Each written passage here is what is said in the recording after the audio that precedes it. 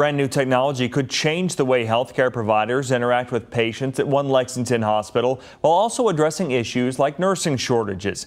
LEX 18's Evelyn Schultz shows us how it works at CHI St. Joseph Hospital. This may look like your typical hospital room, but there's something unique inside. With the touch of a button, a patient can be connected to a virtual RN almost instantly.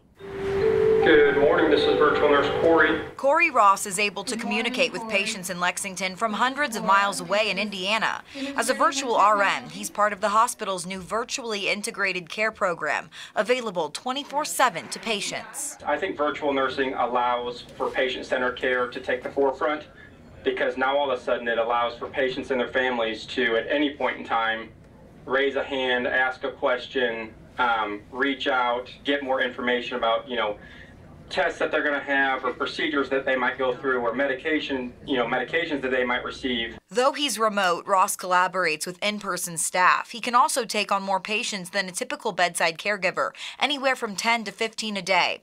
Hospital staff describe virtual nursing as a game changer, with the ability to address staffing shortages in healthcare. There's a shortage. There's a shortage everywhere with nurses, and so having this extra set of eyes and ears is being able to have our bedside team take on a little bit more patient load. Even as technology improves, the hospital says commitment to patient privacy remains the same. Virtual RNs always ask before joining a call. All right, you all. You have a good day. In Lexington, Evelyn Schultz, LEX 18 News.